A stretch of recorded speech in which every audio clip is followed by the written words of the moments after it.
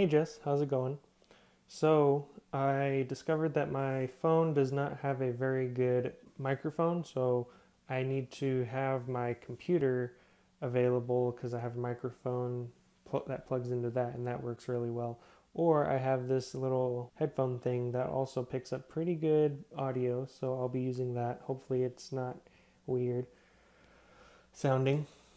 So, I am in my apartment right now and I will be showing you a bit of it or most of it in a montage, probably. That would be the easiest. In the meantime, I will tell you what the class that I had on Monday was about and why we were in the forest. And so the class was strategic sustainability. It is a business class. All of my classes are business classes. Today's class, we went to the beach. It was an accounting class. So all my classes are business classes. The activity that we did in the forest was to humble ourselves, think deeply about what we want to do, what we want to get out of this program, and specifically the forest, getting a little more in touch with nature, spending some time in there, very mindful of where we step, where we sit, what we are surrounded by, and for the greater scope of things, how we impact nature and how we would like to impact nature. You know, nature I feel is representative of a little bit more, sure, the environmental aspect, but also the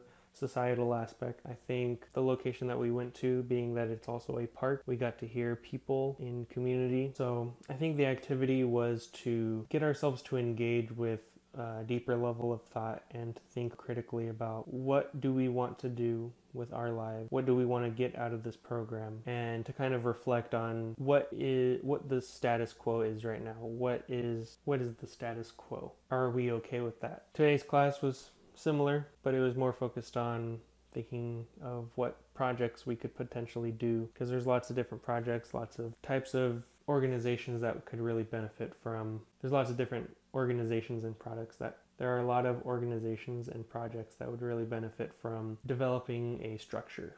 And that is kind of what our job is: develop structure, which helps identify where funds might be coming in, where funds might be utilized, or how this could impact things. Lots of statistics, lots of math will be involved in this. So without further ado, I will see you on Thursday, and you will see my apartment right now.